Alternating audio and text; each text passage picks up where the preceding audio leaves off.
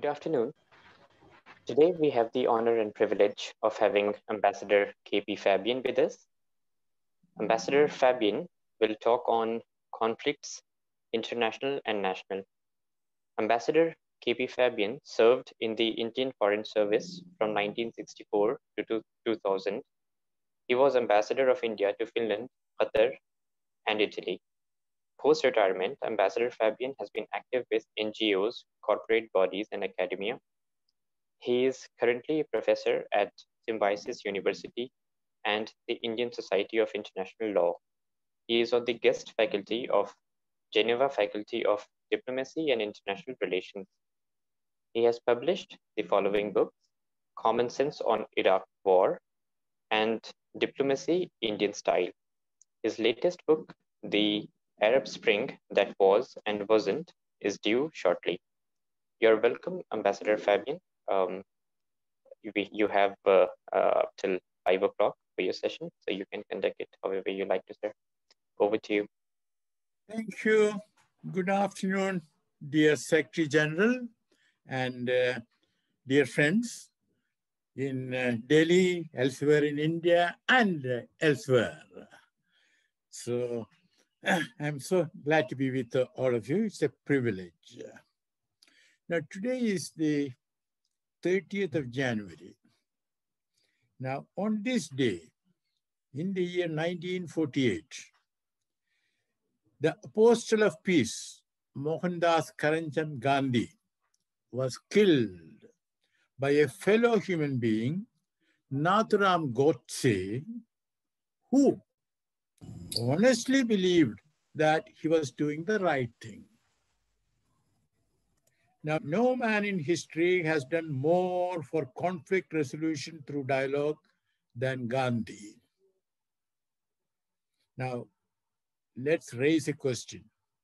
Does India, including official India, care for Gandhi or his message of peace and nonviolence, his message of fearlessness and uncompromising fight for justice, his message of caring the utmost for the weakest?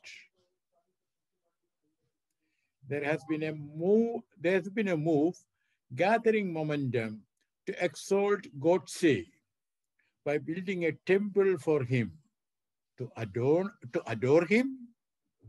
May we see the picture, please. A temple for Nathuram Godse. Hindu Mahasabha lays foundation stone in Gwalior office. This was, in 2017. What happened was that they couldn't get permission for building a temple, so they had a statue made and garlanded it in the office. Now, another,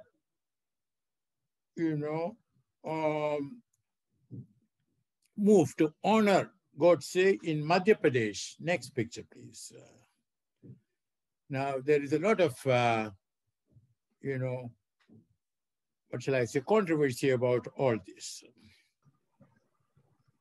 Now, what is dialogue? Dialogue means conversation between two or among more. Conversation can be serious. Maybe we can remove that picture now. Conversation can be serious and sincere. It can also be spurious and insincere. Question. Several rounds of talks have taken place between the farmers and the government of India. Now, these talks, have they been serious and sincere, or have they been so far spurious and insincere? Well, there are examples of serious talks and spurious talks across the world and in history too. Let us now look at one or two examples of successful conflict resolution. The 1962 Cuban Missiles Crisis. The media reported eyeball-to-eyeball confrontation. The young President of the United States, John F. Kennedy, 44, showed statesmanship of high order. He did not provoke a confrontation. He made Nikita Khrushchev, 68, surrender. Now, at this point, I want to tell you a story about which I picked up. I don't know, it is apocryphal. It may or may not be true, but which I picked up in Vienna way back in 1971-72. That is 10 years after the historic meeting between the two Ks, that is Khrushchev and Kennedy. Next picture, please. What I was told was that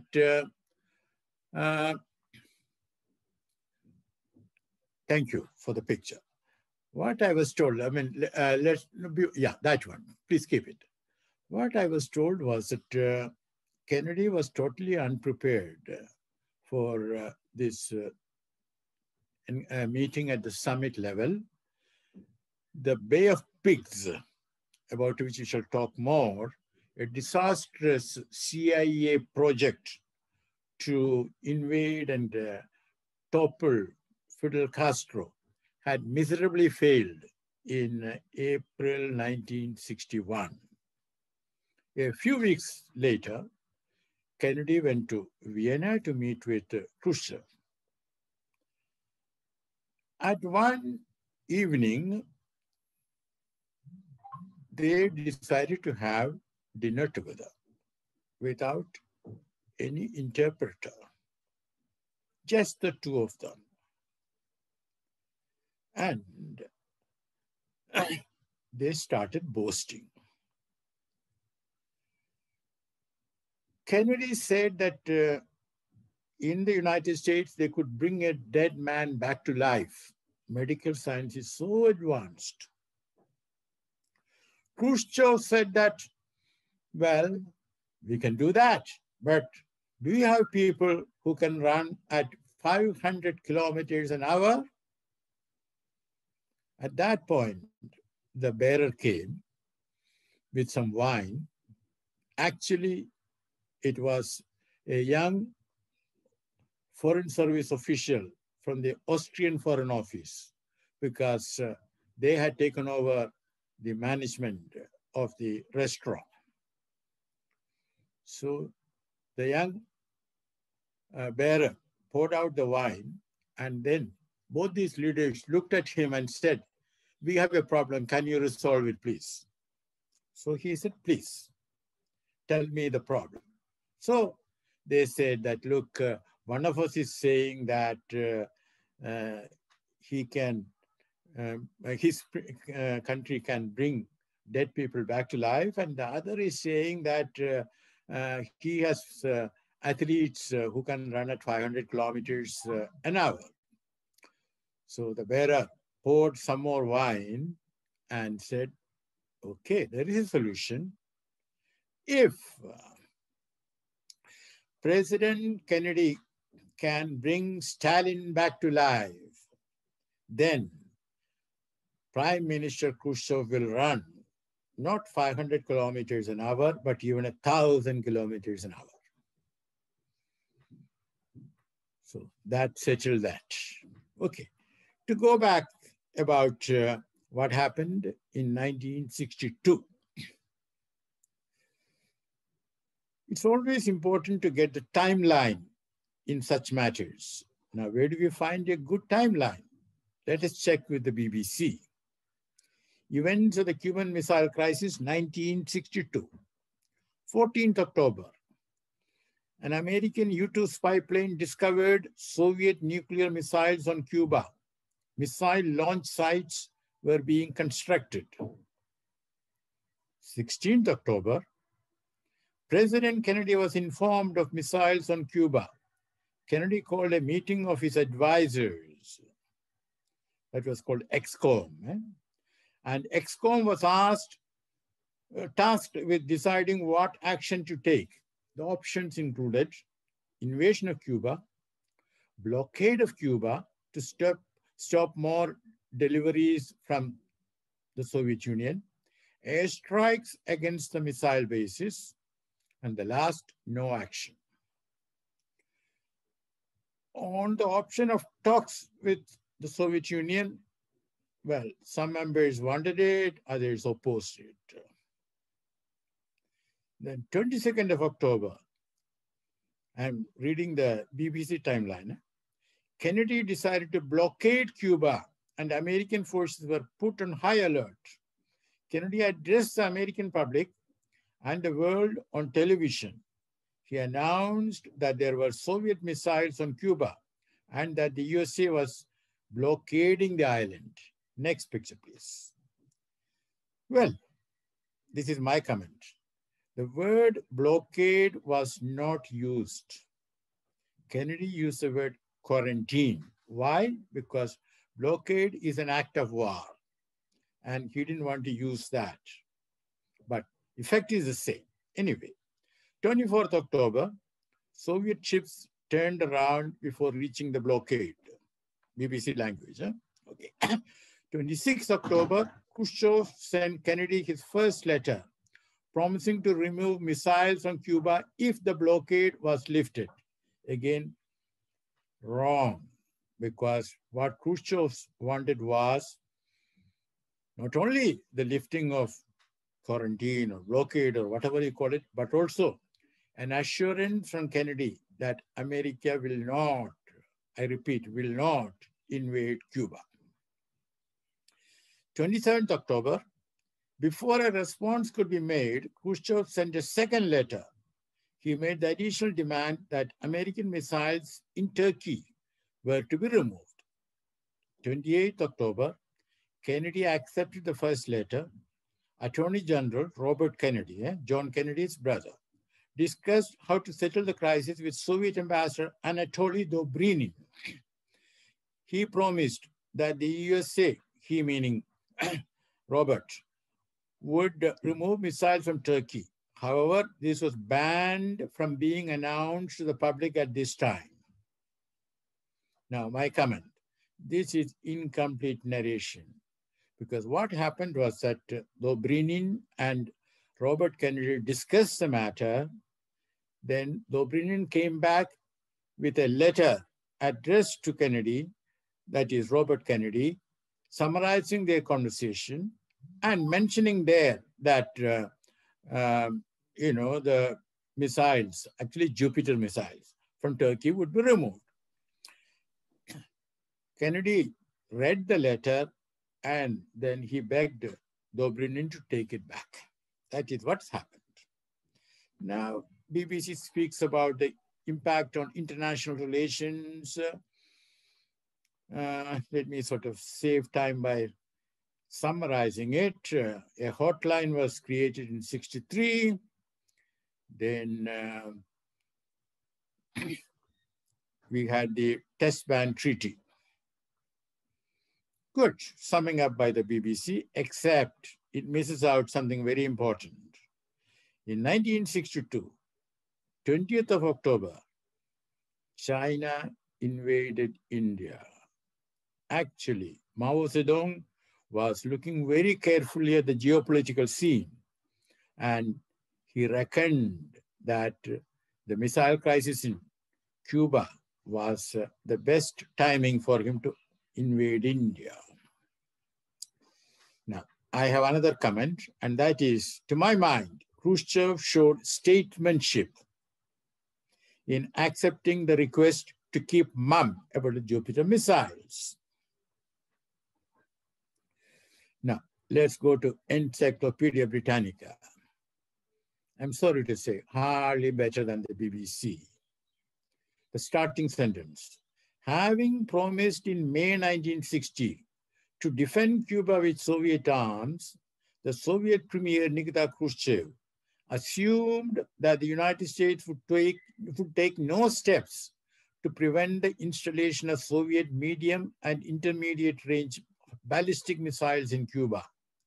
Such missiles could hit much of the eastern United States within a few minutes if launched from Cuba. 2 comments from me. 1, no explanation of the background to the promise made by Khrushchev in May 1960. 2nd comment, implies that the presence of the missiles significantly in Cuba, significantly added to the nuclear threat from the Soviet Union. Now, the 2nd comment is absolutely wrong, and I'll tell you why.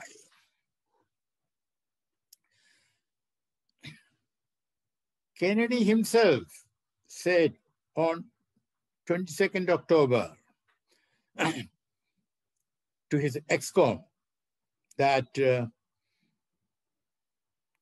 it doesn't make any difference if you get blown up by an ICBM flying from the Soviet Union or one that was 90 miles away. Geography doesn't mean that much. And McNamara, he had said at the ex-com, let me be very frank, this is not a military problem. This is not a security matter. This is a political problem. Why political? Because Kennedy got elected on the basis of a lie. The lie was that there was a missile gap between the Soviet Union and the United States under the watch of Eisenhower. Now, that was a lie. Why do I say that? Because at that time, the Soviets had 36 ICBMs, okay?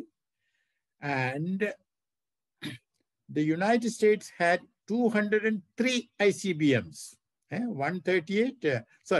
36 and 203. The Soviets had 138 long-range bombers with 392 nuclear warheads. United States had 1,306 long-range bombers with 3,104 nuclear warheads. The Soviets had 72 SLBMs, submarine-launched ballistic missile warheads. Well, the United States had double of that, 144. All told, according to experts, the America had 9 times as many nuclear weapons as the Soviet Union.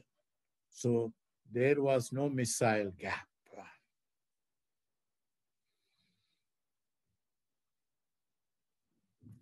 Now, another point I want to make is that there has been unusual praise for Robert Kennedy.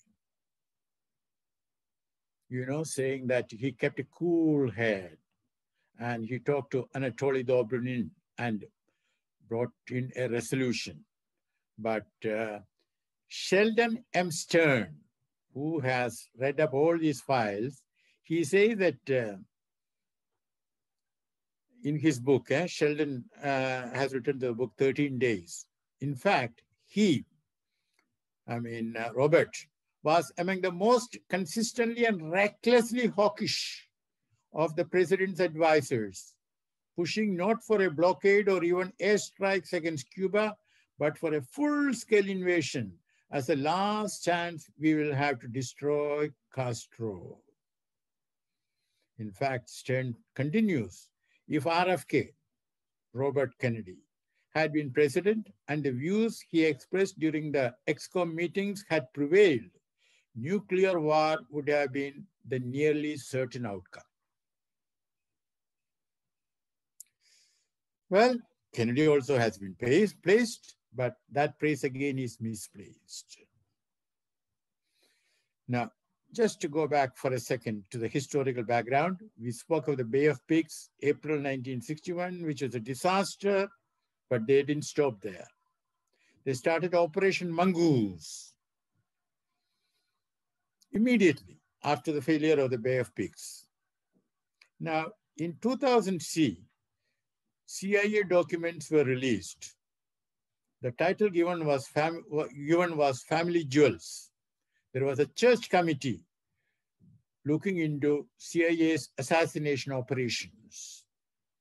Now, the CIA official told the committee that there were 8 attempts on Castro's life from 1960 to 1965.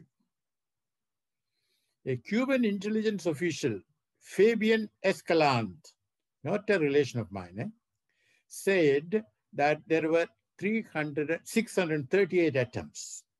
Cigars with botulinum toxin, ballpoint, hypodermic.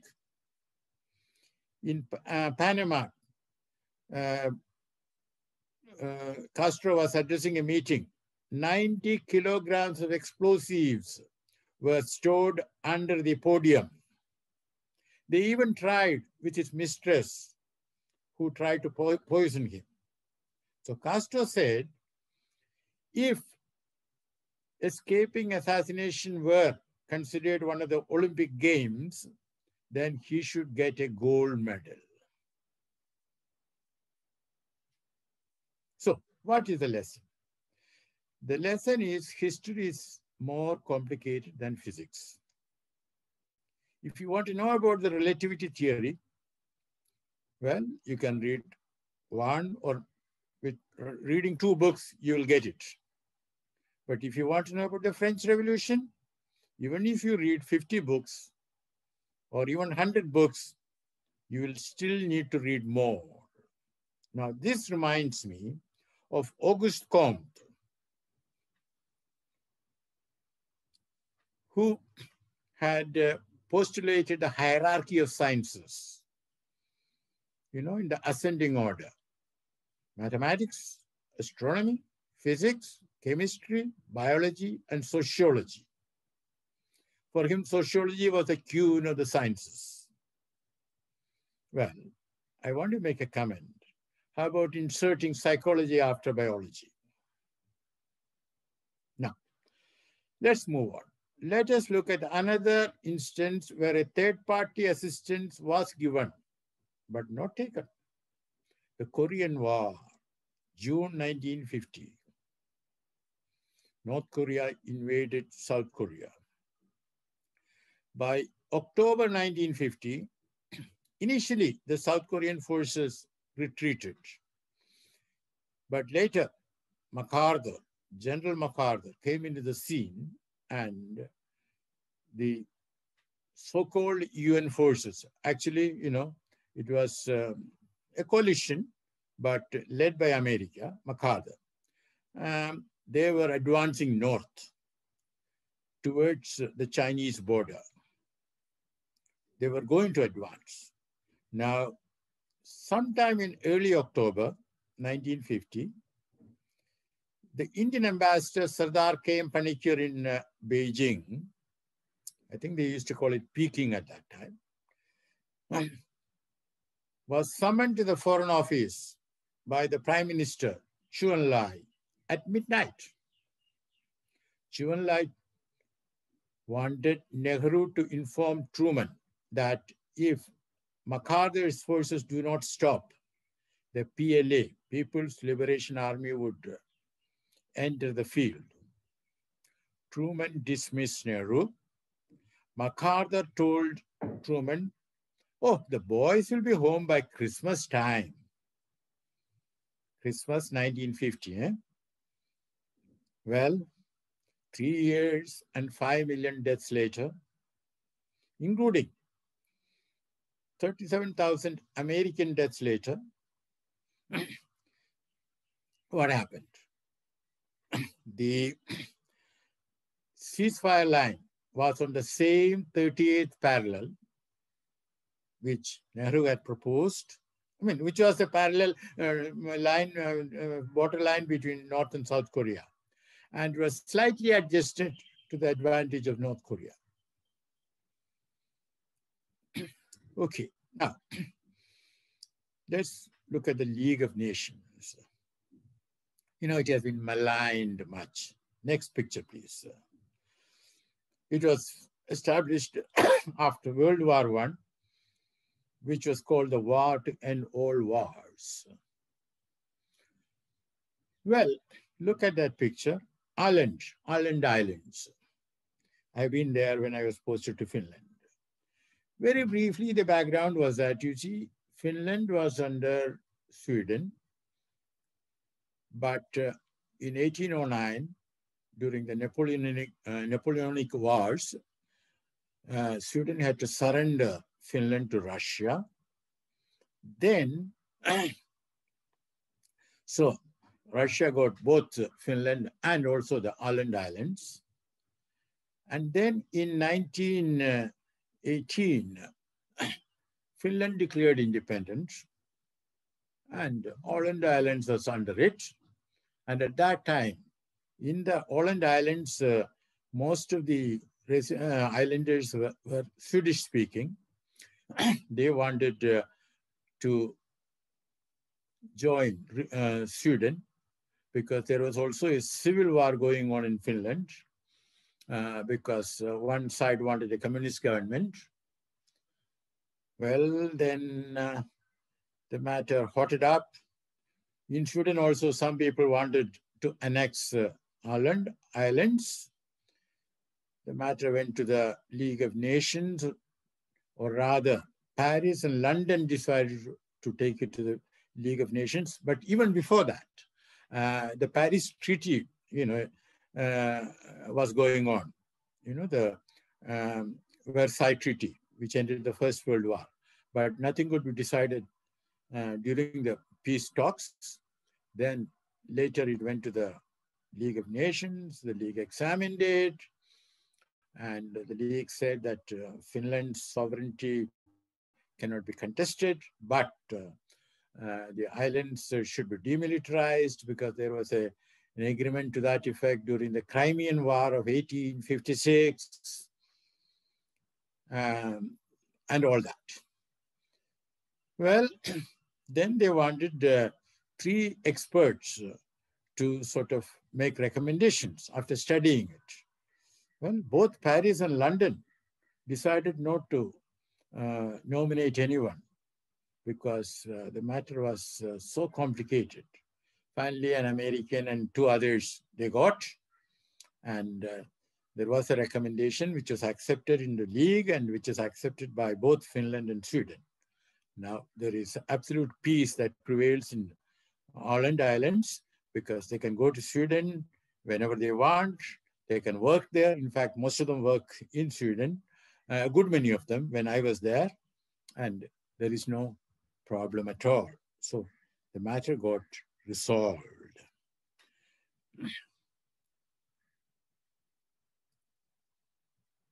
Actually, Treaty Series 1922, number 6, Convention respecting the non-fortification and neutralization of the Åland Islands, signed at Geneva, October 20, 1921.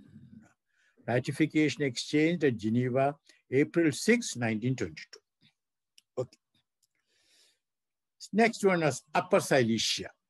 This was between Poland and Germany. Again, this was resolved by the League. Next is Mosul. Mosul in Iraq. Well, talking about Mosul, for a long time, the Europeans believed that muslin came from Mosul, etymologically. Well, etymologically, the word might have come from Mosul, but in the actual world, muslin came from what is now Bangladesh. Okay, so Mosul, the controversy or the dispute was between Iraq and Turkey. The League intervened and Mosul was given to Iraq and Turkey had to accept it. Now, next picture, please. Now, can you identify the 4 men there? Well, you have there on the left, Lloyd George, Britain, slightly shorter than him is Orlando of Italy. Then comes with the bow tie, Clemenceau of France, and the tallest is, of course, Wilson, Woodrow Wilson. Now, these were the four big men. Now, the League failed to act on Italy's invasion of Ethiopia. It failed to act on Japan's invasion of China, and the Second World War started. Now, who is to blame? The League or the great powers? To my mind, the great powers are to be blamed because the League only provided a forum. League is not an independent actor. And the same comment can be made about the United Nations. Now, the UN Charter. It was basically drafted in the State Department. At some point, UK contributed, a little less Soviet Union, and China under Chiang Kai-shek also contributed, but much less. Now, Roosevelt had this idea of having 4 policemen to keep peace in the global village. So he nominated USA, USSR, UK, and China to be the 4 policemen. Churchill didn't like China being there. He thought, having an Asiatic power was an insult to Europeans, but Churchill wanted to have a bargain. He told Roosevelt, I don't like China being there, but I will agree if you take France in. Well, at that time, France was getting liberated. Anyway, Roosevelt agreed. That's how France got in. Stalin was scandalized that an Asiatic power should sit in judgment over us Europeans. But he also agreed, but he got something else in return. That is the veto power. So, it is the Security Council which is charged with the responsibility to maintain peace and security. But to my mind, it has failed more often than not. As we know, the Korean War, the Indochina War, well, nothing much was done by the Security Council. Now, I want to talk to you about a man called V.K. Krishnamenon. Next picture, please. Here is a superb example of dialogue. Sorry, V.K. Krishnamenon was, the MI5, the British Secret Intelligence. The MI5 had seriously thought of assassinating Krishnamenon because he was supposed to be coming to Delhi as a cabinet minister, and the MI5 thought that he will be a danger to the free world. But thank God they had second thoughts. Now, this is revealed in the book, Defense of Realm, written by Professor Christopher Andrew of the Cambridge University, published in 2009.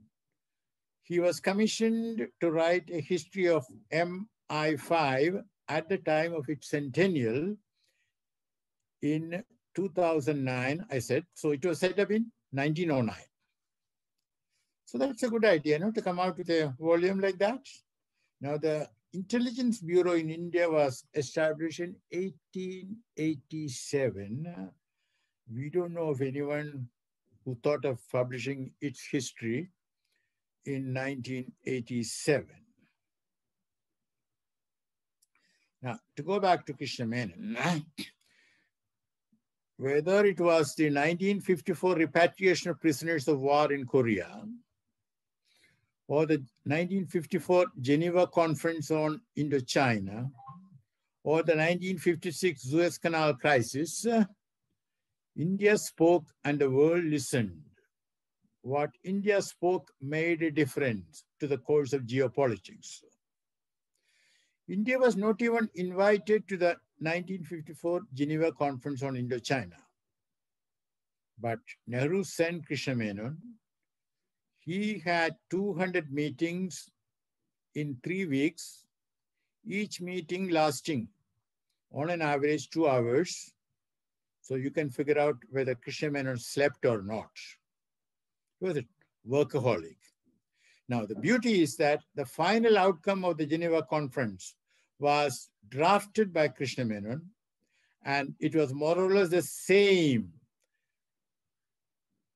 as the points made in Prime Minister Nehru's address to the Indian Parliament several weeks earlier. Now, why did the world listen to India? We can discuss it. There's more than one reason. Now, let's go back to the Charter of the United Nations. Chapter 6, there are articles dealing with obligations of parties to a dispute, investigation of disputes and fact-finding, and so on. Now, the Charter is almost perfect. So are many of the constitutions in the world. But the policemen of Roosevelt are often the lawbreakers. So the question is, who will police the police? So it's not enough to have good documents. We have to be true to the document. We have a debate on the United Nations at 75 at the India International Center next month. Now let us attempt a balance sheet of the United Nations at 75. 1, prevention of war. Well, I would give 3 out of 10. Ending a war if it has started, 4 out of 10. Well, one of the wars that ended, a major war, was the Iran-Iraq war in the 80s. The Security Council resolution requiring ceasefire was accepted by Iran on 20th of July, 1988. But let's understand the background. On 3rd July, United States Navy shot down Iranian civilian flight, killing 290. And there was not much of a world sympathy for Iran. Iran realized that it could not carry on. And the Ayatollah Khomeini was told by his advisors that Iran would require a military budget 8 times bigger than what it had, and that the war could last till 1993. So the Ayatollah declared, happy are those who have departed through martyrdom. Happy are those who have lost their lives in this convoy of light. Unhappy am I that I still survive and have to drink the poisoned chalice. In short, the UN provided a convenient instrument. One party, that is Iran, was thoroughly exhausted. Now we can speak of proper conflict resolution only when both parties want to end the war and seek peace even when they are not exhausted. Third item, peacekeeping. Well, here the United Nations have been doing much better. We can give it 7 out of 10. We don't have to go into the details in how many countries and how many soldiers and all that, but we know that. Next is post-ceasefire political reconstruction. Well, one of the best success stories is in East Timor. I don't know whether I've sent you the photograph, but let me give you the timeline. Portuguese invaded Timor in the 1600s because it was a source of sandalwood. In 1749, Timor was split between the Portuguese and the Dutch. Of course, in 42, the Japanese came. Then what happened is that, there was an Asian Relations Conference in Delhi and the Netherlands had to withdraw. Sukarno was the leader of Indonesia. In 1974, Portugal decided to withdraw from Timor. Well, there was much confusion when they started to withdraw. There was a civil war, and Indonesian forces came. 200,000 people were killed, a quarter of the population, in the fighting and the famine and the disease that follow such invasion and fighting. Then in 1999, there was a change of leadership in Indonesia, and the East Timorese were allowed to vote in an independence ballot. So that UN arranged. 78% wanted independence. Then the United Nations took over the administration and prepared the territory for independence. And in 2002, East Timor became independent. So that was a splendid story of the UN doing a very good work. Now, coming to Jammu and Kashmir, has it worked? In a manner of speaking, it is still hanging fire in the sense that Pakistan raises it at organization, OIC, and also at the United Nations. I don't want to go into the background because we don't have time, but very briefly, the United Nations resolution had provided for a plebiscite in Jammu and Kashmir. But before that, Pakistan had to withdraw all its forces. India had to withdraw most of its forces, but keeping a certain amount for keeping law and order. And then there was to be an administrator who was to arrange for the plebiscite. Pakistan never withdrew its forces. So the condition was not satisfied. But in between came the United States, because in 1953, the Prime Ministers of India and Pakistan met, and it was decided that they would look for a plebiscite administrator. But then came John Foster Dulles. Well, in my generation, we used to say Dulles, because in 53, the Soviet Union exploded an hydrogen bomb, and Eisenhower started wondering how much would it cost to intervene abroad. And he found out that it cost about $3,515 a year to keep a US soldier abroad. But if it's a Pakistani, it'll be only 4,408, much cheaper. Eh? So the US started arming Pakistan, and then Nehru decided it did not make any sense to go on with the move for a plebiscite. Now, I want to say a word about truth commissions. You heard about it.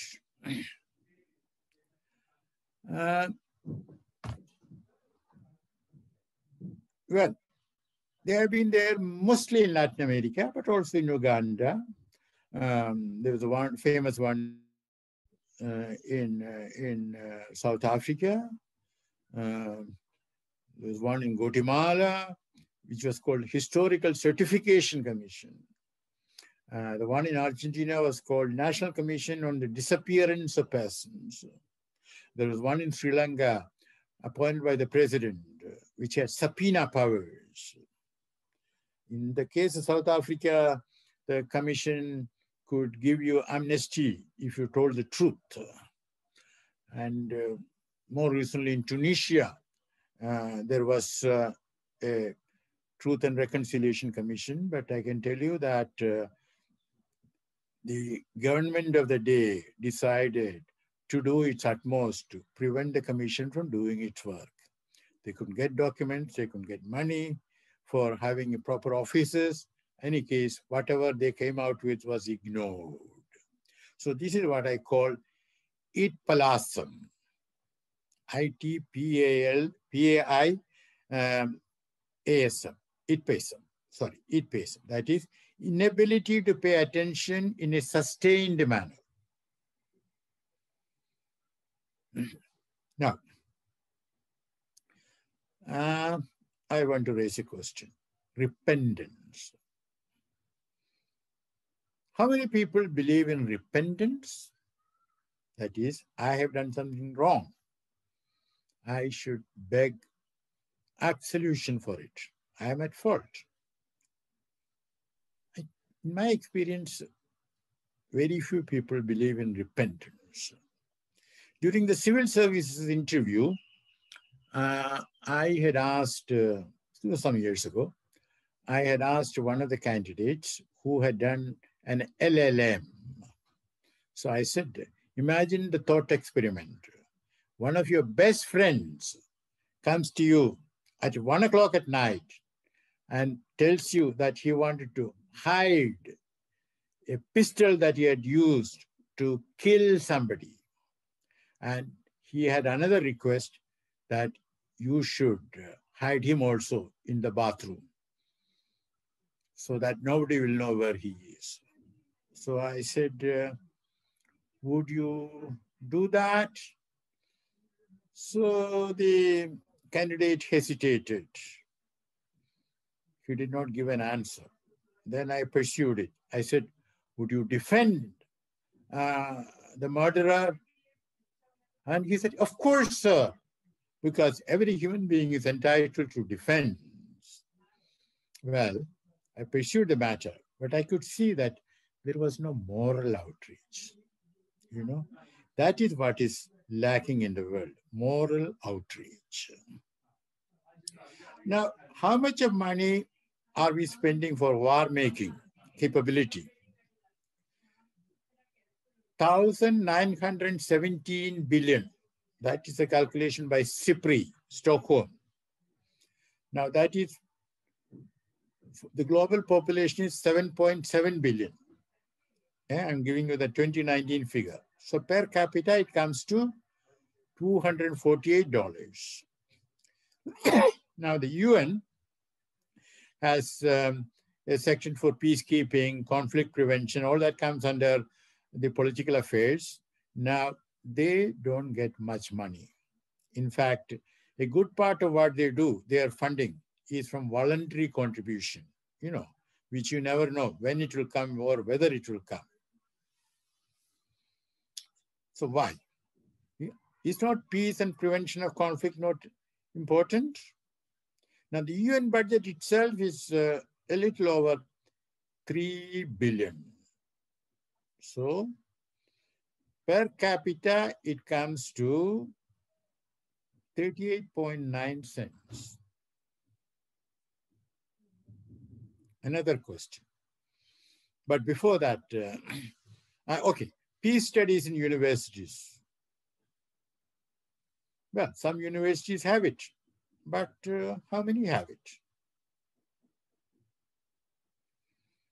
Now, I want to ask a question about the qualities of mediators. Is there a science there? No. It's the question of judgment. It's an art. Good psychology is a good asset. Deep understanding of the culture of the parties in dispute is important. Honesty and character. I am emphasizing this because very recently, a diplomat called Bernardine, he was the special representative of the Secretary General in Yemen. And he started passing on information to United Arab Emirates. And then, you know, he resigned and took up a job at the UAE of all institutions, Diplomatic Academy, as the Director General. Well, even the best of diplomats can make a mistake. Kofi Annan, he convened a conference on Syria without any Syrian present. Other powers interfering in Syria were present. And of course, he was in touch with, President Assad and some other Syrians, but no Syrian was present at the conference. The conference came out with recommendations. And then Kofi Annan wondered why the recommendations were not acted upon. Can you imagine a conference to decide on what should we do in Syria without any Syrian present? Okay, now I'm going to conclude, but before that, I want to ask a question. What exactly is the United Nations?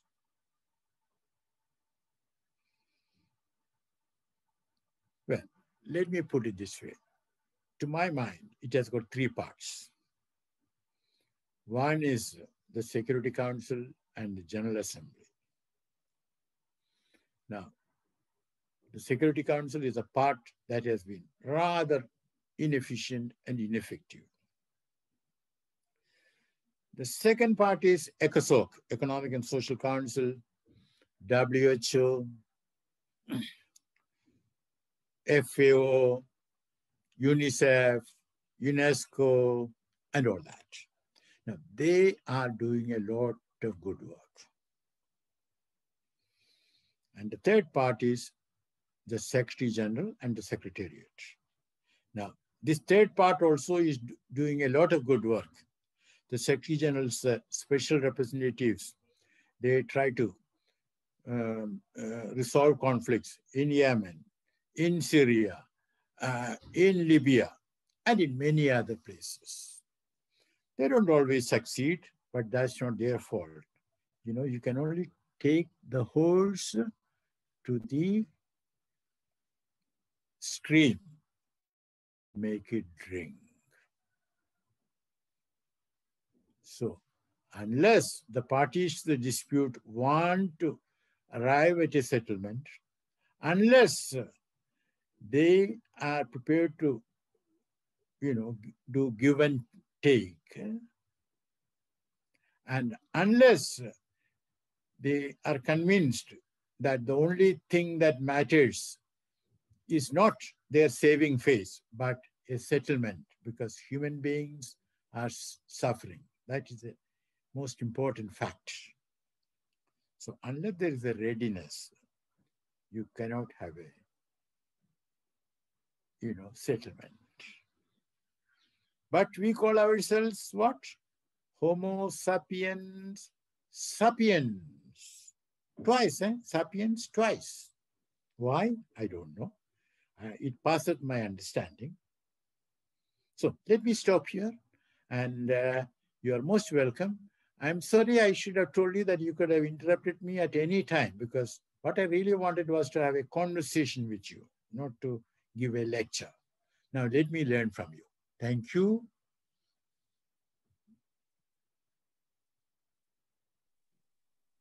Thank you, sir. Now we open the floor for questions and answers, or comments, of course. So anybody?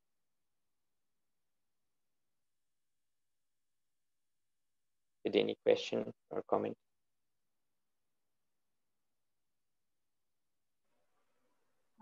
Besat, can I go? Yes, yes, please. So, thank you so much. It was an overwhelming presentation, in fact, with so much of facts and figures. My question is this: in all the negotiations that we see, why are people only looking at some kind of manipulation? I mean, it's like somewhere it's always about me winning and the other losing. Why is the heart not coming into place? I mean, are our middlemen not trained in that way?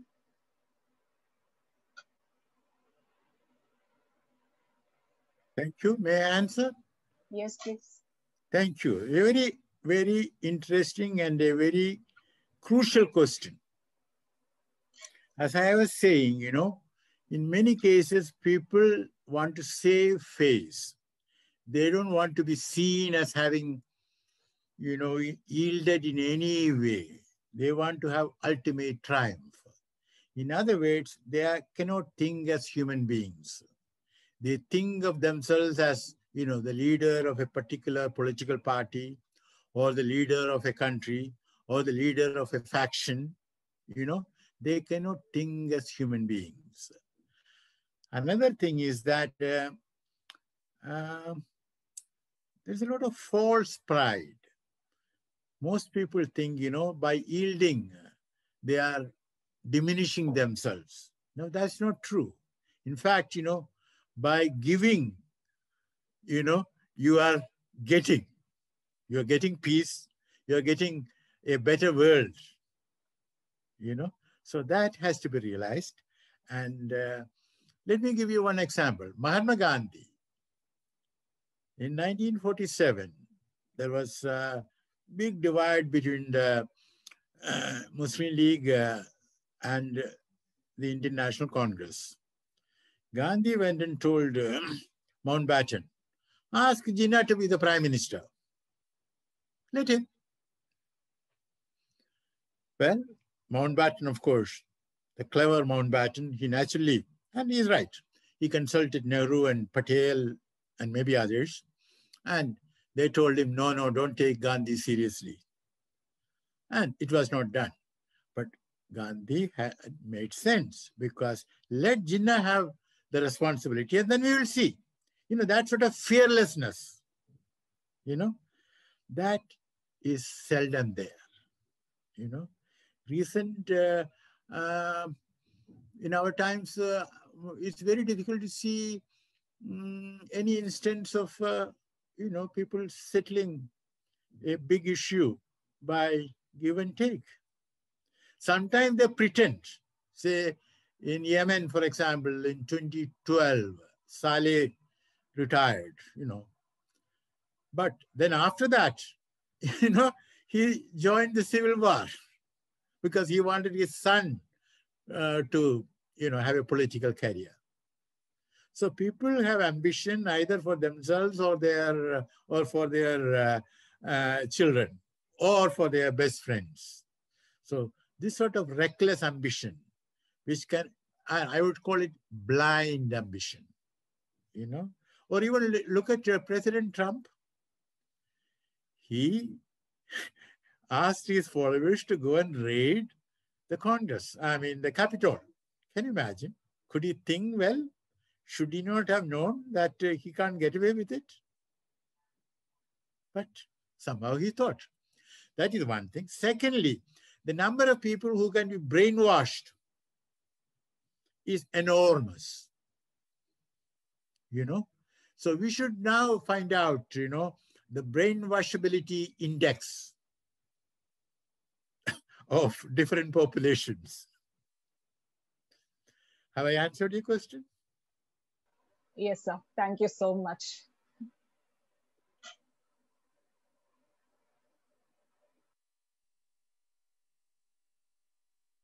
Right. Anybody else? Hi, Bezat. Can I ask the question? Mm-hmm. Sure. Please go ahead. Yeah, sir. This is Sabiha More, and I'm a teacher educator, associate professor in a college. I don't know. I have been teaching political history, social history, and normally history and other allied subjects, in which I have understood one thing, that diplomacy is the art with which powerful nations survive. Basically, if you look at the whole agenda of diplomacy, like whether it is Tony Blair going to a tent in Libya and meet Colonel Gaddafi, who's a despot, and say everything is fit and fine, or whether it is Donald Trump getting upset and calling COVID-19 a Chinese flu and withdrawing from the WHO funding, or whether it is General Nasser, in Egypt, having a very wonderful relationship with the other despot. In fact, it has been accused that all these Arab despots were together to make, and UN did not do enough, or United Nations did not do enough to stop what Arab world is facing right now. In Syria, Libya, Egypt, Tunisia, Morocco, everything. So my question is, why is the United Nations diplomacy at its weakest if you look at the world scenario today, especially quote unquote in the pandemic situation?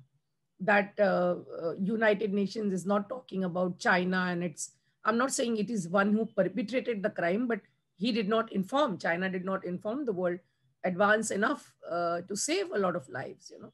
So why is it that United Nations is being accused of manhandling the pandemic? What went wrong in diplomacy? This is what my question is. Thank you. Thank you, Sabiha. It's not the easiest of questions, but thank you. But you started with Tony Blair. He wrote a book about his own life, and I had reviewed it for the front line.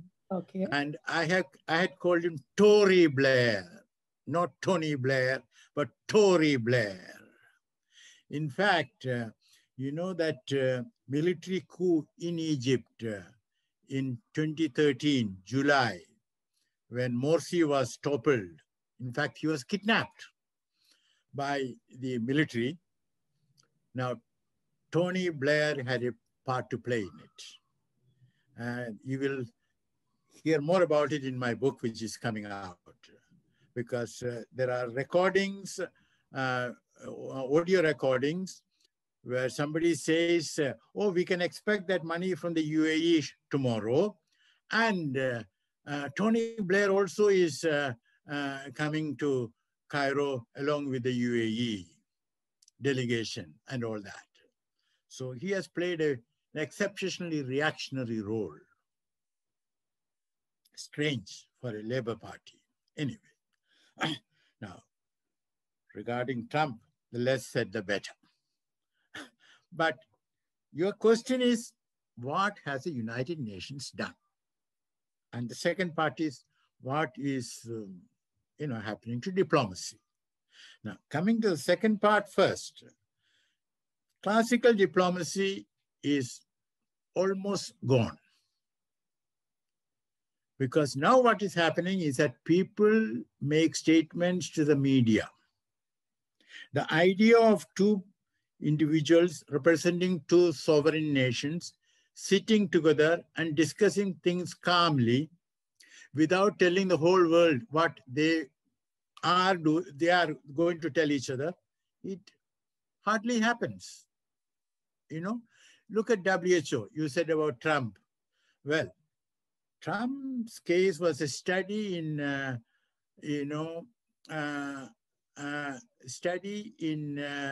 miserable diplomacy, because he announced, as you said, we would stop funding the WHO. We are getting out of WHO and all that. Now, what he should have done is that when the WHO Assembly, World Assembly, Health Assembly met, his diplomats should have talked to other delegations and said, listen, let's look at what has happened. In early December, there were instances of pneumonia in China, in Wuhan.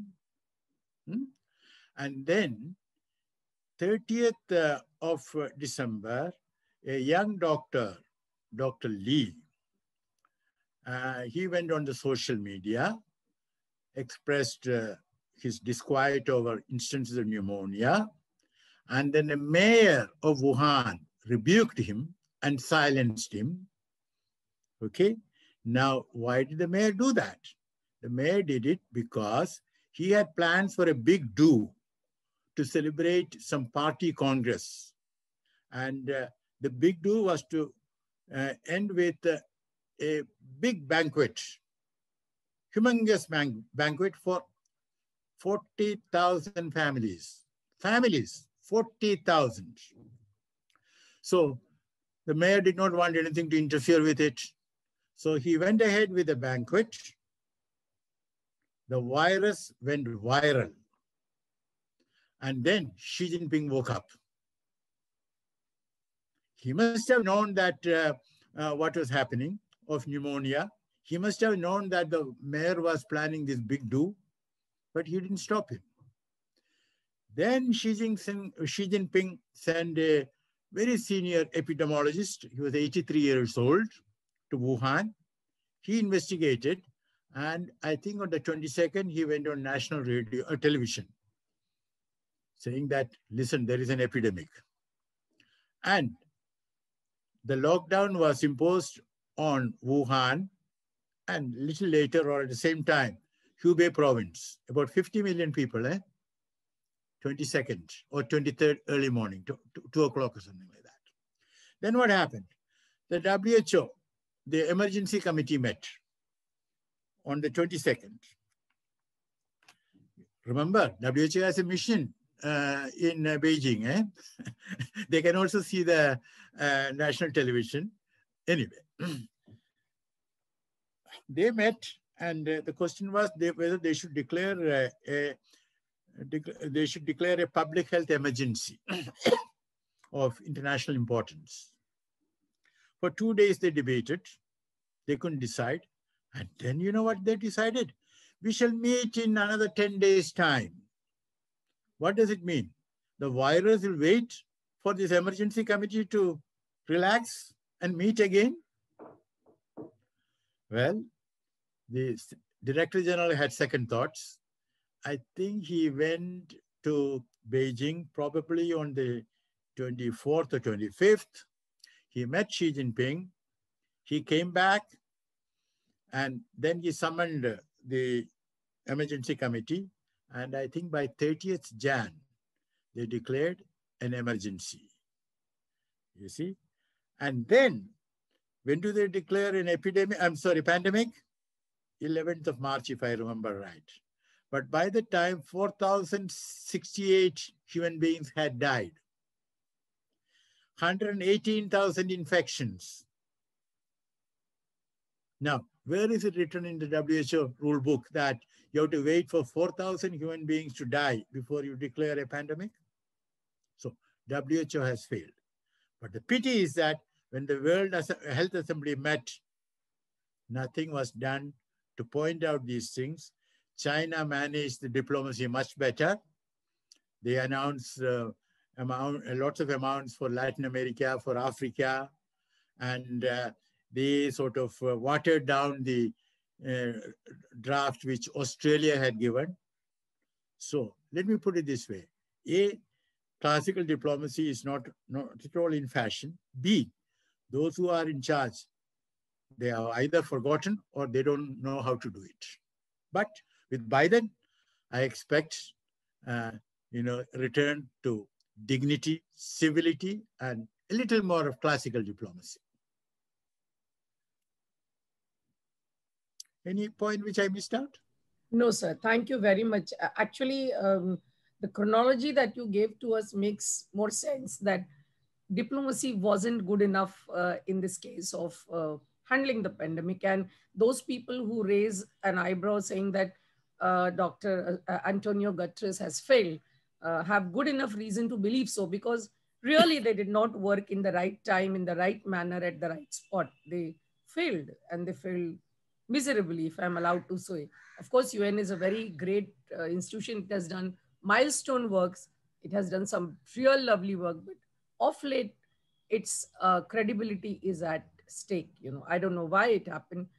Poor countries like us, middle-class families like us, have to thank, UN and its wings to make a lot of difference in our lives. I'm not denying the fact, but of late, they have been suspicious of handling things under the pressure of so-called power makers or power challengers, whosoever we call. Thank you so much, sir. Thank you. I just want to make two more points before the next question. Yeah. One is that there's a lot of money involved. Yes, in fact, there was China had supported the election of the Director General of WHO. So I read somewhere it has given $45 million to WHO somewhere. I don't know. That is to WHO. That is above the board payment. Yes. But otherwise, China had used its diplomatic clout to get the Director General elected. Okay. And then it makes voluntary contributions, Okay.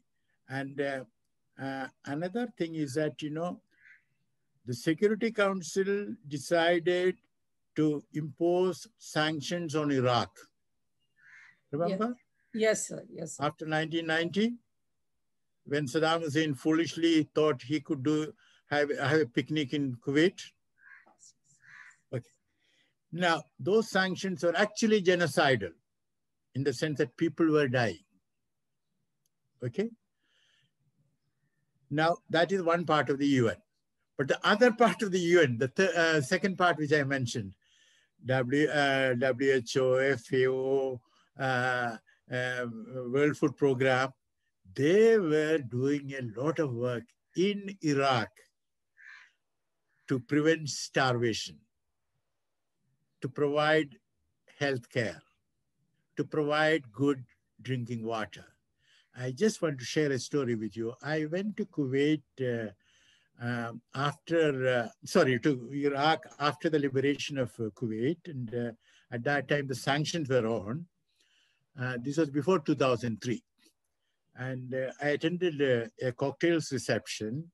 A young lady walked up to me and wanted to talk. And she was from Germany. And she said that she had just come from somewhere outside Baghdad. So what were you doing there? Oh, I had to go and check on whether 25 syringes which had gone to that particular place, whether they were being used correctly for the purpose for which they were meant, you know the sanctions requirement. Okay. So I raised my glass to her health. And then she said, but Ambassador, I feel bad. Why? I got $100 for making that trip. And that money comes from Iraq's oil export. And I feel bad because these people are so poor. And she was so right, because I knew then that the school teacher was getting about $5 or maximum $10 a month.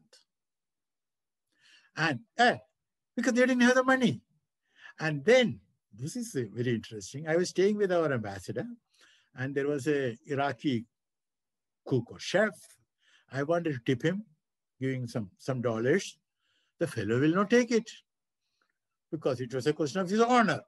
I literally had to beg him to take it. For my sake, please take it. And he took it. And that was, of course, a little more than the monthly salary of a teacher. Can you imagine? It's terrible. Abul Kalam Azad. Hello, sir. Good evening. Good afternoon, sir. I am Abul Kalam Azad. I am from Dhaka, Bangladesh. Sir, it is very nice to listen your exciting story about diplomatic life. Sir, as you are a former ambassador and you work as diplomacy in many countries, my question would be, as you are mentioning regarding United Nations. So, I mean, my question would be regarding United Nations dialogue policy or their sanction or their overall system. Let's say, I mean, in some cases, this is my personal view. I mean, the United Nations is just pursuing the permanent members, let's say the Russia, France, I don't know to mention the name of other country, just pursuing their own interest. Let's say United Nations is, just doing some resolution against some countries, let's say against Israel. They have many resolution against Israel, but no country have, there is no proper action against Israel. I mean, but although Israel, United Nations has passed so many resolution against Israel. But on the other hand, let's say, just as you are mentioning about Iraq in 2003, when they passed resolution, immediately whenever it saw that US, it is going for their interest, and they attacked Iraq and they had been killed, as you know, everything. Now the history is over here.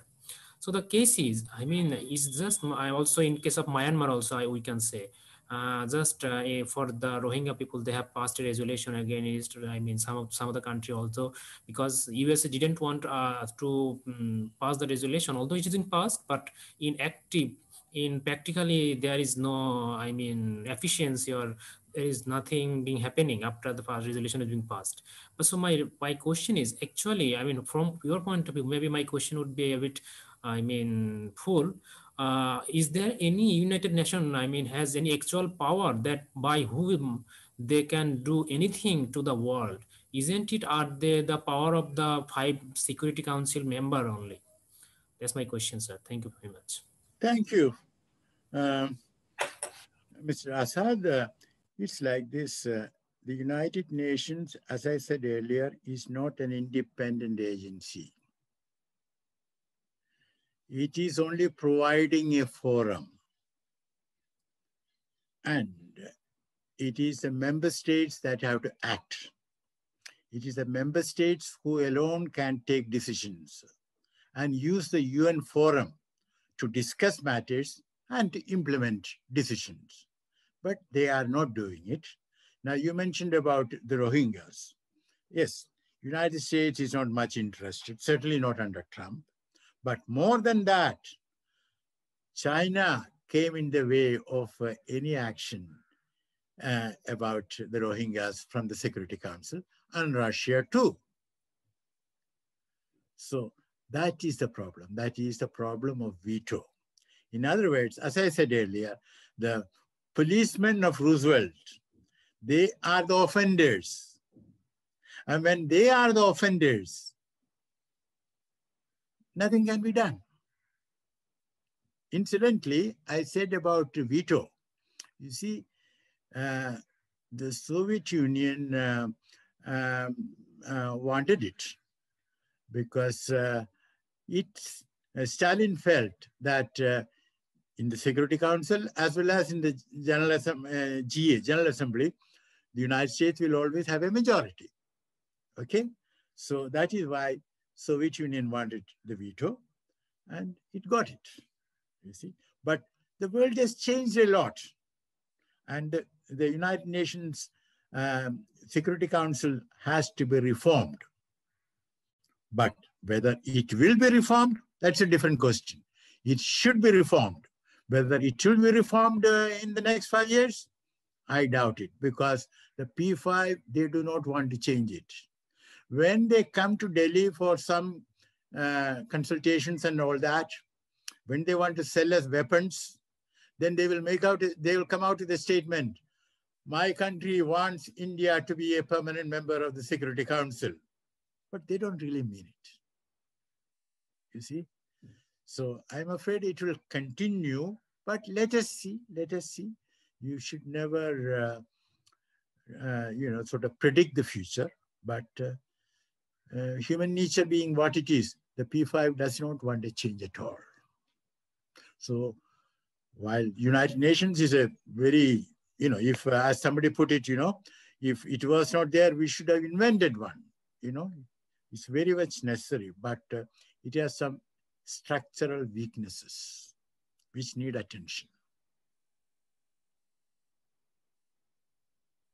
Right. Anybody else?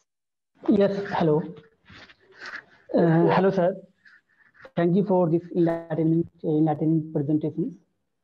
Sir, since we are talking about the failure of diplomacy, or as you have mentioned, the failure of classical diplomacy nowadays, so I have a question related to the contemporary issues like unblockade of Qatar by its Arab neighbors.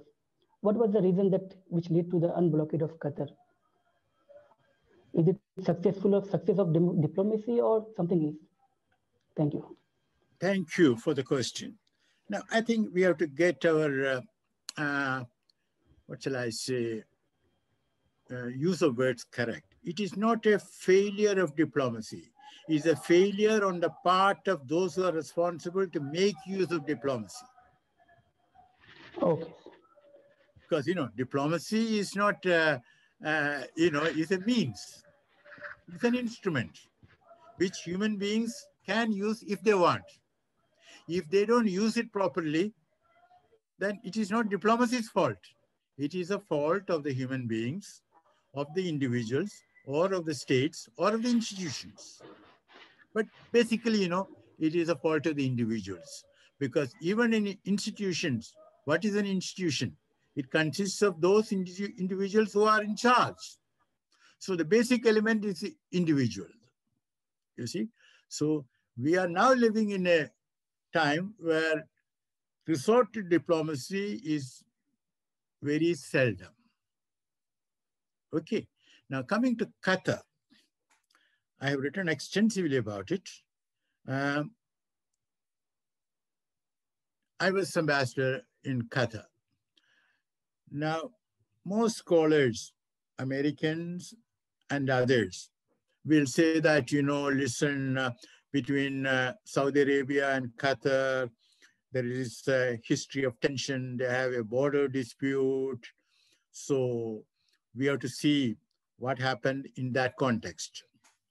They are right and they are wrong, because it is my view that the blockade of Qatar, which happened in June 2017, I think, 5th of June, would not have happened but for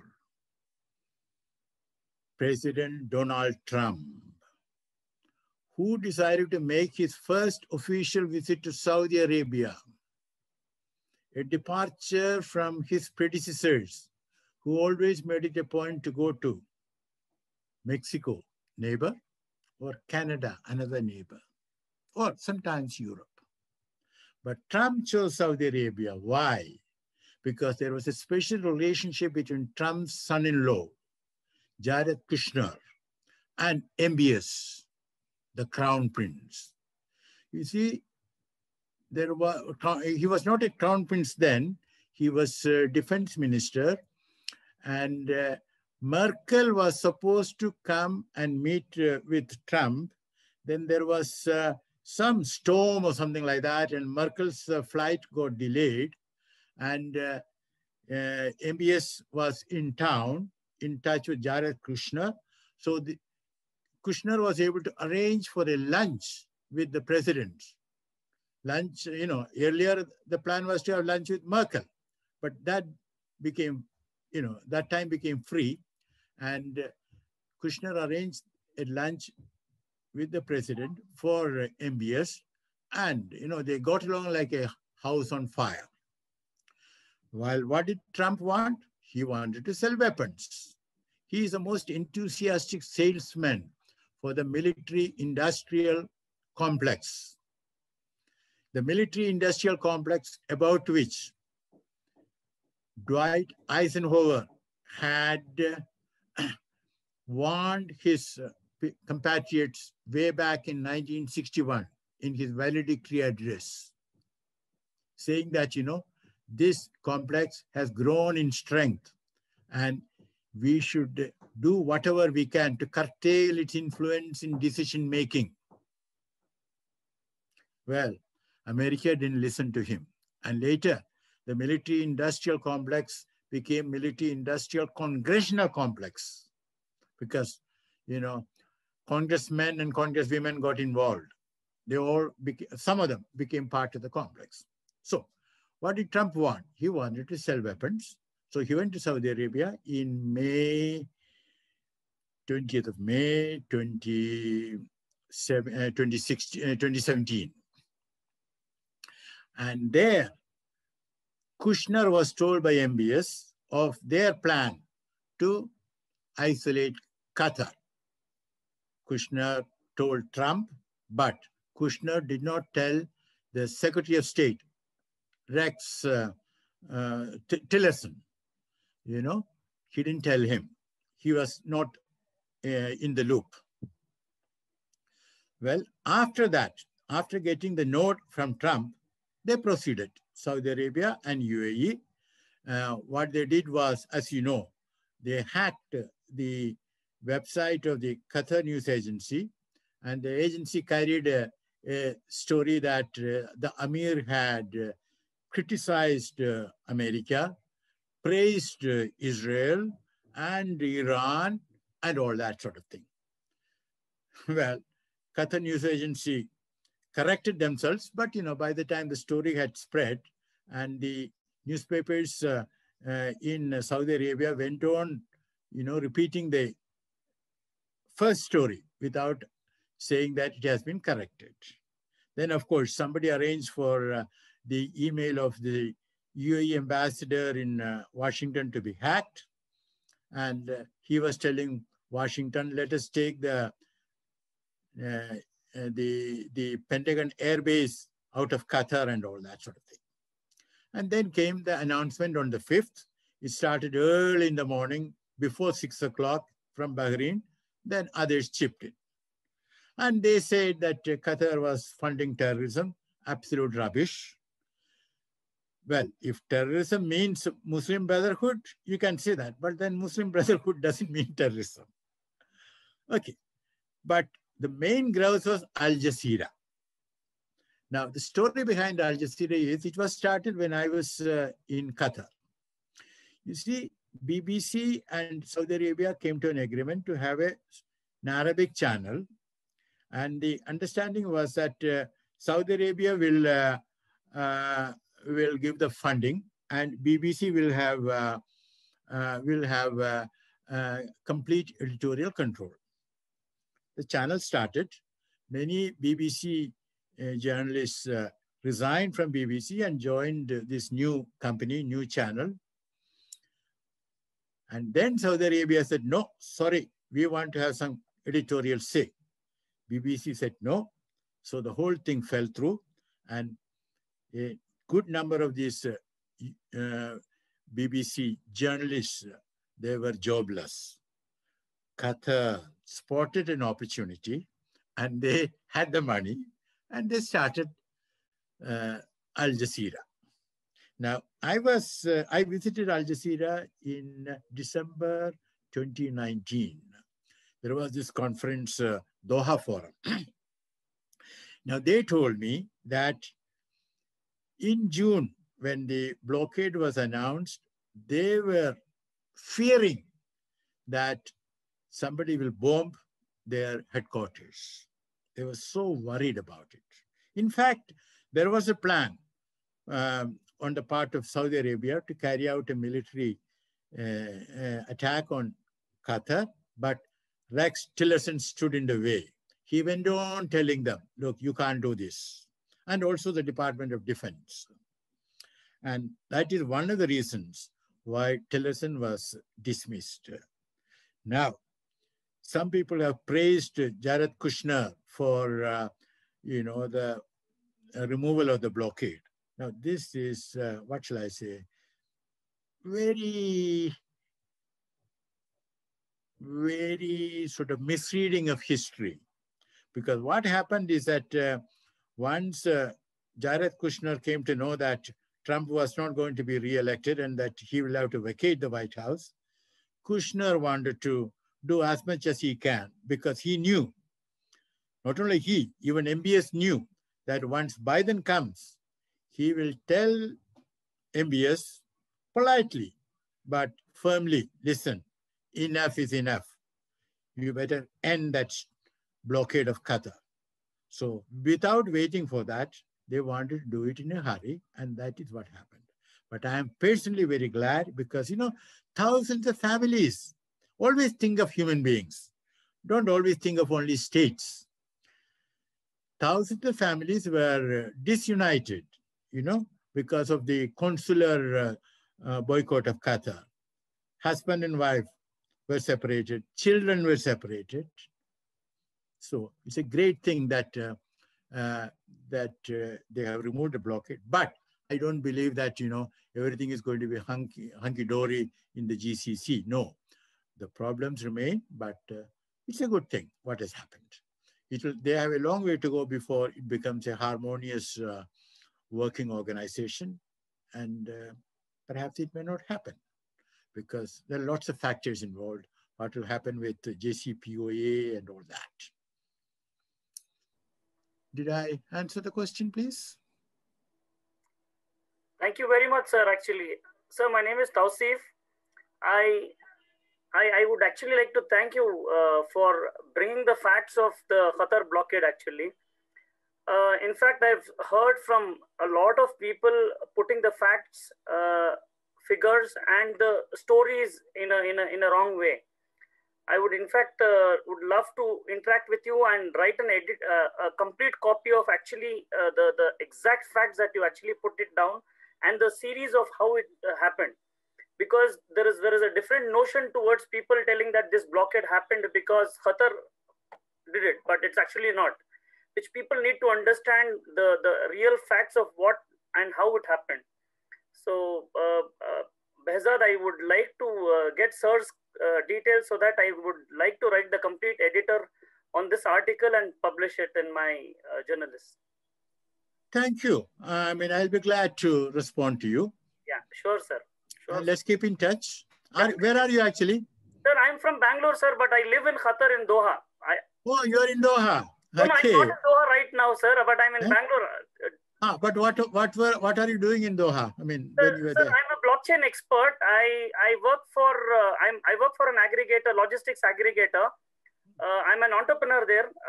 I'm also a BNI member. Yeah. Well, all the best. Yeah. All the best for your enterprise. Yes, I have met you a couple of times during the Kerala Forum BNI meetings. Oh, okay. I mean, that was in December 2019. Yes. Okay. Glad to meet you again. Yes, sir. Yes, sir. I'm in touch with the Doha engineers. I know, sir. I'm there in that group, actually. Oh, good. Give them my best greetings. Sure, sir. All right. I have a yes, Nitya. Okay, and then Ulsa. Okay. Yeah, Nitya. Thank you very much, sir. First of all, for your profound wisdom out of your experiences. Sir, I have two questions. First is that how do you understand the position of women in the entire project of diplomacy? Because that has been a perennial absence, as if it's a domain of man's world, and all we get to see are, the leaders personified as men. So how do you understand out of your own experience, is there a neglect? Is there that in itself is an oppression somewhere? Or what could be the role of women on the political sphere? And sir, secondly, you talked about the nature of human psyche, understanding. And these days, sir, I've been engaging a lot with political psychoanalysts, and they talk about really delving deeper into the psyche of humanity, not as an inherent character, but something which is socially manifested. So, sir, I just want to sort of take this opportunity to ask you that what sort of engagements happen at a level of diplomacy? Is it more pragmatic, or is there a bent of philosophy also there? And who, according to you, are the philosophers we can turn back to, who are really relevant? Because out of your experience, I'm sure, you would know that better, that any political thinker or philosopher who's really central to the present contemporary understanding, whose ideals maybe we need to revive better. So if you would just like to shed some light on that. Thank you, sir. Thank you, Nitya. Where are you? Are you in Delhi or... Sir, I'm in Delhi. Yes, I'm a student of JNU, and JNU, right now I'm okay. teaching in Delhi University. Okay. Yes, thank you. Good. Now, first question first. I have come across brilliant lady diplomats. They are in no way, in fact, in many cases, they are superior to their men counterparts.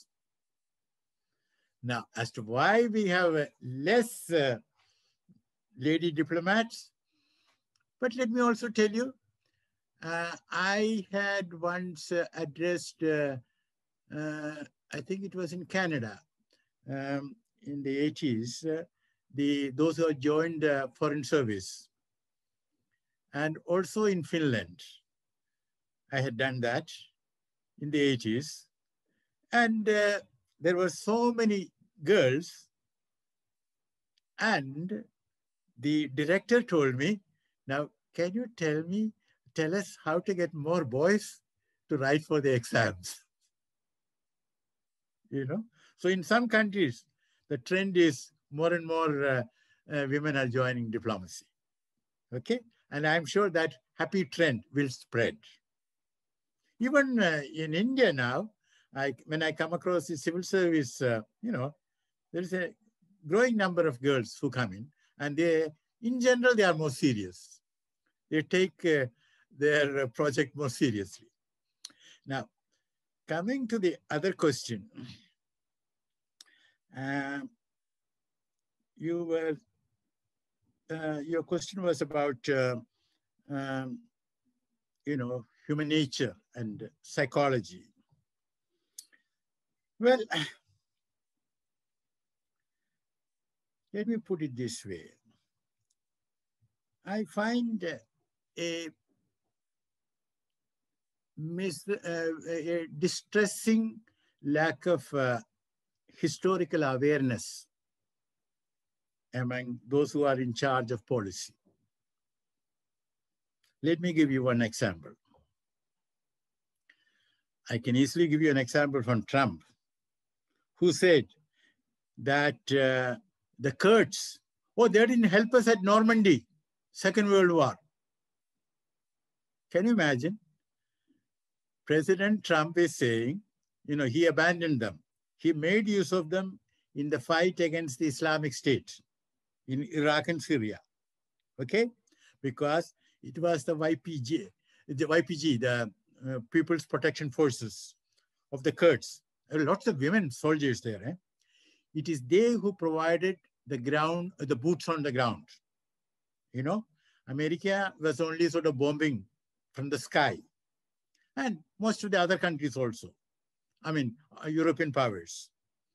It was the Kurds who provided the ground forces. Okay. And don't know about probably, you know, a large number of them died. Figures are there, but, you know, reliable figures are difficult. Thousands of them died. Okay. Then he abandoned them. You see, for his own reasons. But his statement about, you know, they had not, but again, he was wrong because the Kurds had taken part in the Second World War. They were not at Normandy. That's a different matter, but they had taken part. Now, let me give you another example of another president who is celebrated in the United States, Truman. You see, he succeeded Roosevelt. Okay. Now, Nehru became vice president of the Viceroy's Council in 1947, much before 15th of August. Okay.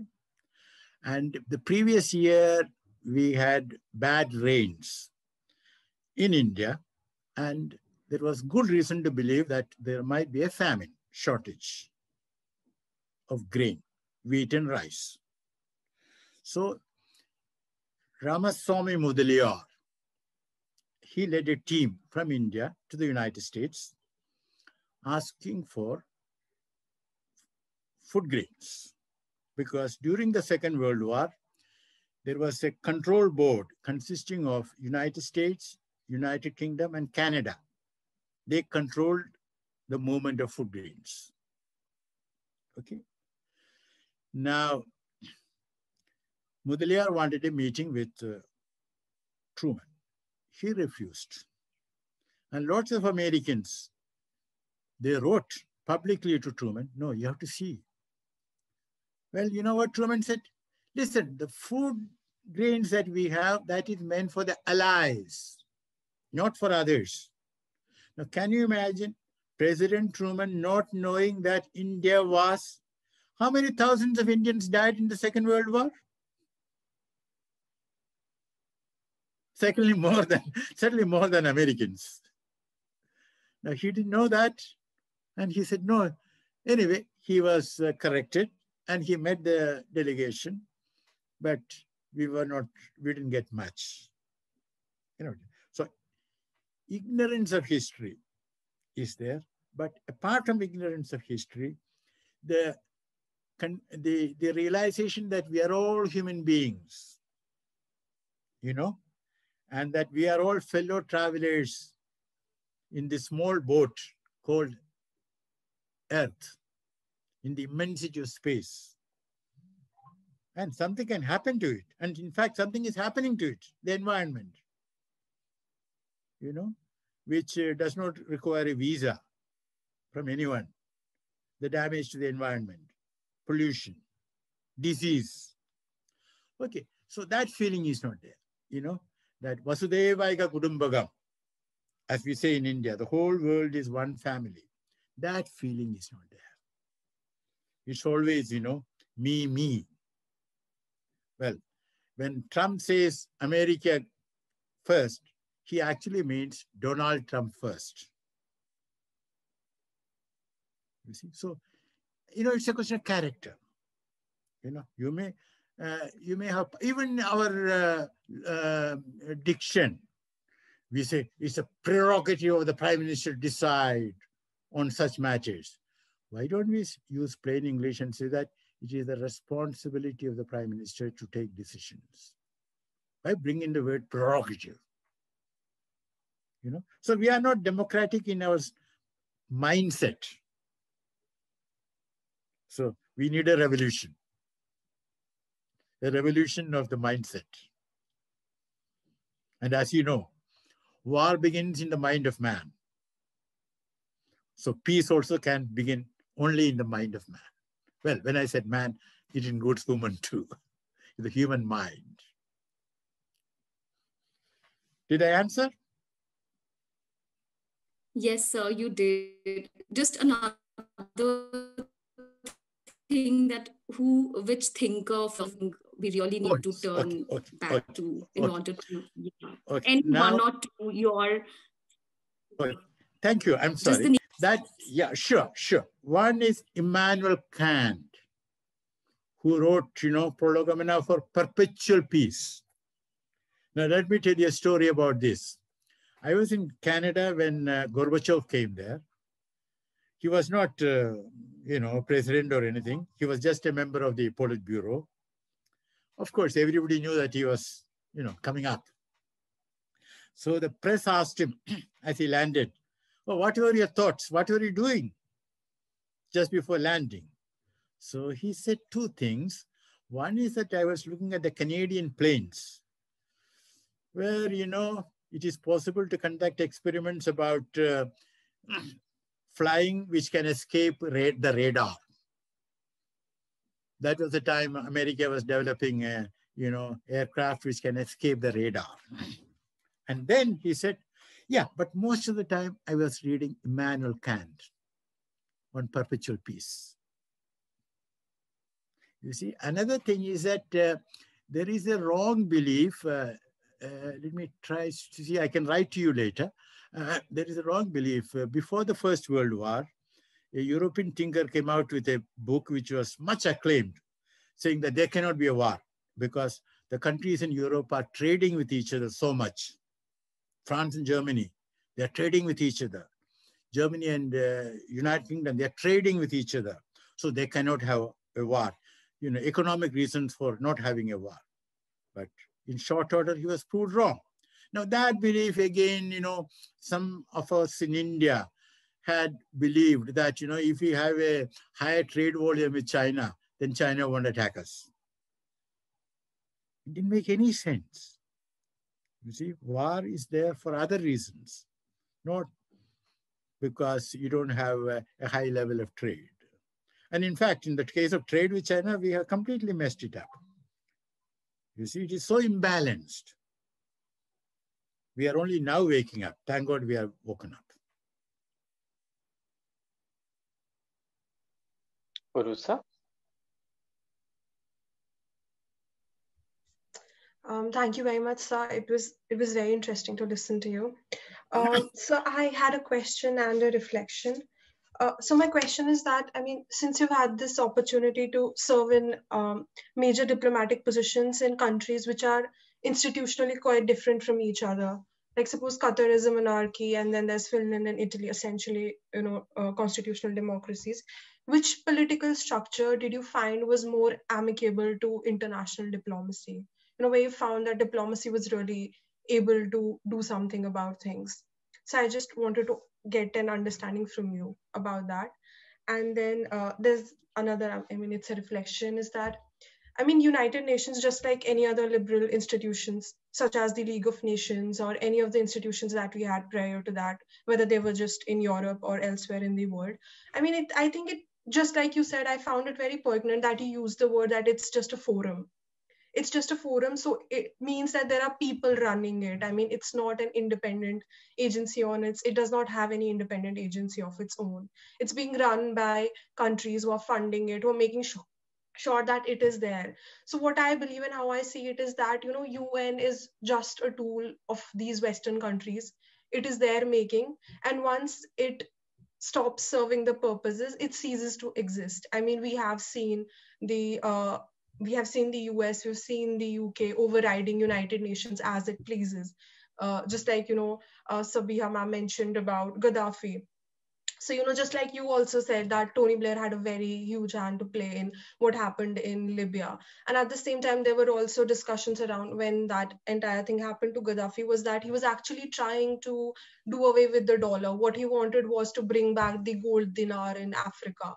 And Libya was one of the only countries, only sub-Saharan African countries, which was actually going to do something about its economy. He wanted a new African Union. He wanted to detach oil trade from dollar. So there was this entire geopolitics that was playing around what happened with Gaddafi. So essentially, I mean, I do not think that institutions like UN can do anything because they want to do. They will do it only when someone else wants them to do something else. And once they stop serving that purpose, it will also cease to exist. Yeah. Thank you. Very Thank you. interesting questions. First was about which political system is good for a diplomat to work in.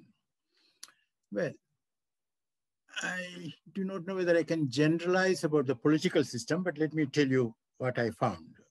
I was in Sri Lanka as Deputy High Commissioner, and I found the system there most efficient in the sense that suppose we had from the High Commission, suppose I had gone and met somebody at 10:30 in the morning and given an aid memoir. And suppose at 12:30, there was a National Day reception. Then you will meet your colleagues from the Sri Lankan Foreign Office. Now, you can be sure that all the people you meet would have seen your aid memoir. And you can have a discussion about it with any of them. They were so open and, without any internet or anything, information passed. You know what I mean? That is what I call efficiency. The same efficiency I came across in Vienna way back. I'm talking about 69, 72. No internet, nothing.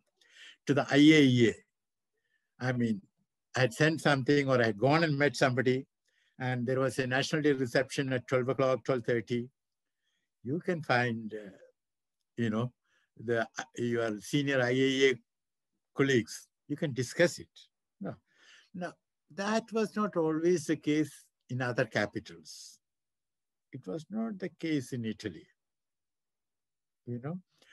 and I don't think it was the case in, some other capitals too. So that is there. But in terms of sheer efficiency in a different way, that is getting a decision, Shah Shah's Iran was not bad. In the sense that, if you talk to the right person, you got a decision, whether the decision was in your favor or not, but you got a decision. You know what I mean? You knew whom to contact. You know what I mean? So that was there. Let me tell you, the Iranians had imported some radioactive material from Bombay, that is the Baba Atomic Research Center. And it had a half-life, If you don't clear it, it will be of no use. Now, the customs people in Iran, they didn't know what it was. And they raised objections. Then the Iranian Atomic Energy got in touch with me and said, kindly explain to our customs people that this is radioactive material for experimental purposes. So unless it is cleared soon, it will be of no use. I explained it on the phone and it worked. You know what I mean? Even otherwise, I remember, in Iran, when I'll go and meet a senior official, well, first of all, they had this habit. It's slightly embarrassing, but they had this habit of always giving you a gift. Often a golden fountain pen. That was a gift. No. Well, I couldn't have afforded giving back another pen. So I used to carry some tea with me, a packet of tea, Indian tea, which I should say that in Iran at that time was much appreciated. So in terms of efficiency, a democracy may not be the most efficient, when you want to get a decision. But in terms of interaction, democracies are better. You know what I mean? Because you meet them not only officially, but also unofficially at dinners and cocktails when the real work is done in a manner of speaking. You see, now coming to, you said about Gaddafi and Libya and all that. I want to make a point. The NATO action, military action against Gaddafi was taken mainly because of Sarkozy, the French president. Why? Because Sarkozy had taken money from Gaddafi for his 2007 presidential election. I'm saying it all is in my book with much detail. In fact, I've got a photocopy of a letter written by Gaddafi to one of his aides, senior aides, in Arabic, saying that, very, what shall I say, purple language, salutations to, and all that sort of thing. And then saying that, please make available an amount below 50 million euro to Sarkozy. You see?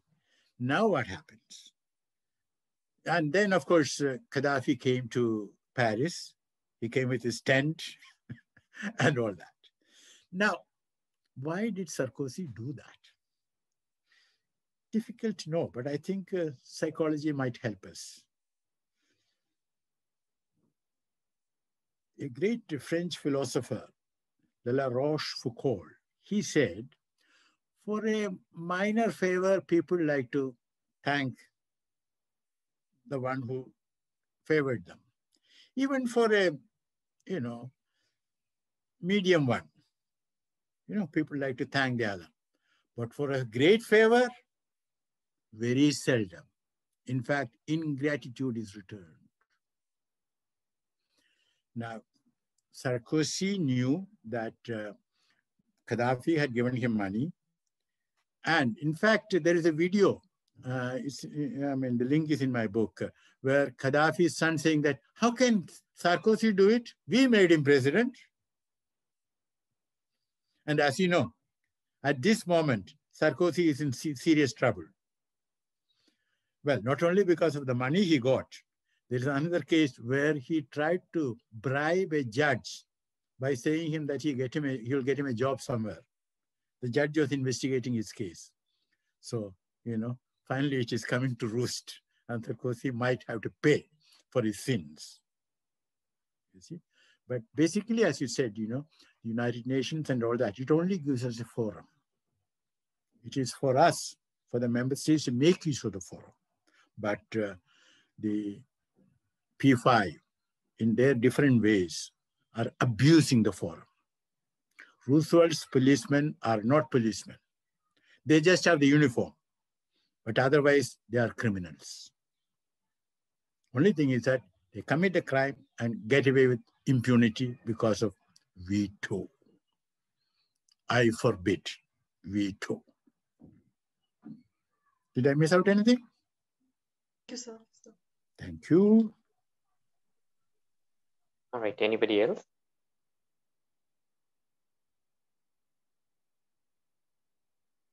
Okay, so I think we don't have any more questions. Sir, do you want to add something at the end? Well, I shall be glad to send my notes because, as one of the scholars said, there are lots of facts and figures. So I shall be glad to send my notes. And I believe I didn't send you 1 or 2 pictures. I thought I had. So that also I will send you. Sure. Okay. So let us let's treat it as a beginning of a dialogue so that, we are in touch with each other. And through email, we can ask questions and share our thoughts. Yes, and for me, it has been a privilege to be with you. And I wish you all the very best for 2021 and beyond. Thank you so much, Ambassador K P Fabian, for joining us today. It was really an honor listening to you.